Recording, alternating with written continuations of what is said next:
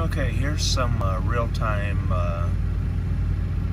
going on with the PV panels and the new MPPT charge controller.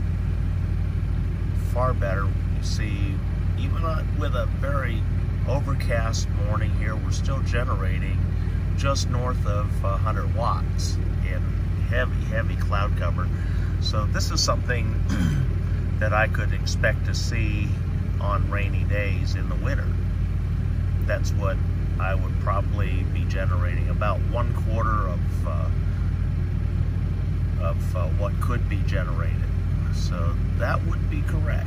That's a number that I had anticipated and I thought would peak out at a different number. So anyway, you probably hear the generator in the background going on and off. That's how I'm having to run both the refrigerators right now.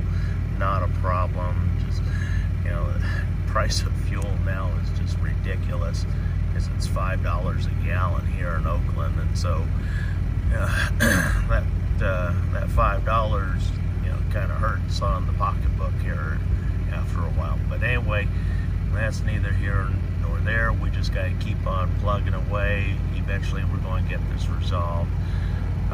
Replacement panel is probably about 30 days out at this point. Was really frustrated with Amazon, and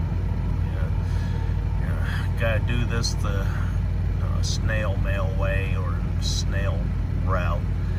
So anyway, I'll be receiving 2 more PV panels here shortly, so we'll definitely get up to the 600 watts for sure, where we should have been moving on to 800 watt system. So, but anyway, what's happened has happened, and what's good, I'm going to cycle through here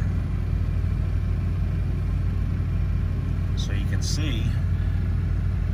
It's doing pretty good. That's the battery right now. It's at 14.5 volts and has an input of 7.7 amps coming into the battery. So that's a nice charge on there. It's not too heavy, not too light, especially on an industrial size battery. So that says that the battery is fully charged, and that's with the solar system. Okay, sunlight has come up, and as you see, PV volts have dropped from a high of 40 down to about 32, 33 on average, but the wattage has gone up. And what I did was I unplugged the refrigerator and the freezer and plugged it into the inverter. And so right now I'm looking at the MPPT controller. It went from a floating voltage where it was just maintaining the battery because the battery was fully charged. Now, with the refrigerator attached, there's a demand for more power, and so now it's providing that, and it's allowing the PV panels and the circuitry inside here to do the work that it was designed to do. So it's doing really well. We're going to see how long we can keep this plugged in and still maintain at least 12.5 volts.